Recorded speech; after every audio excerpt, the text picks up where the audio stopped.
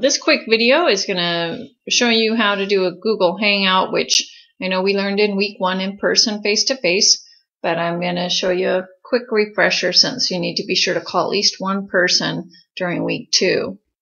So if you're already at the Google site, either the content site or the training instruction site, you would need to get back over to where you can access Google Plus with Google Hangouts.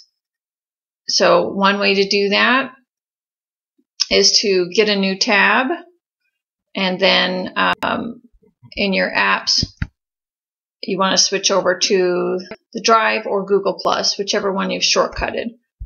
I have the Drive here, so I'm going to click on Drive.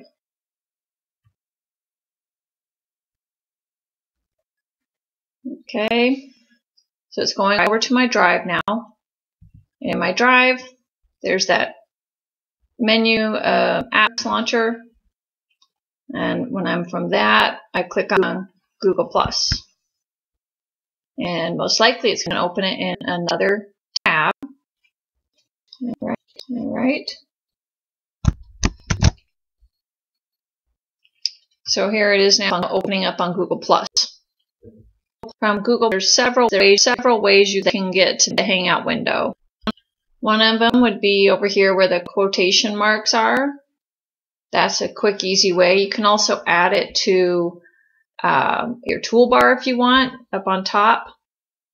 And if you don't see this shortcut for Hangouts over here, you can always go to this home menu drop down and then go down to the word Hangouts, click, and it will take you to the Hangouts interface.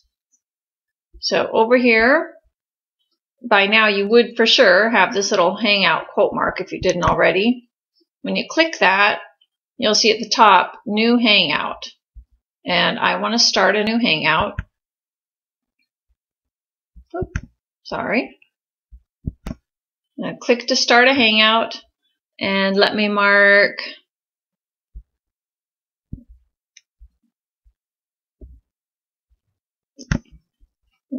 Shannon. And then I get to choose if I want to do video call or just start a message thread like a chat. We want you to practice using video call. So click video call, and it will dial the other person on their Google account, and they can receive the call.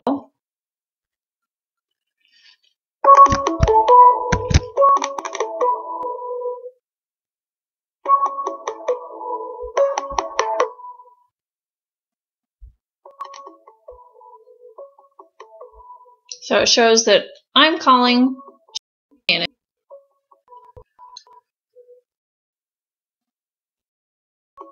My microphone is muted.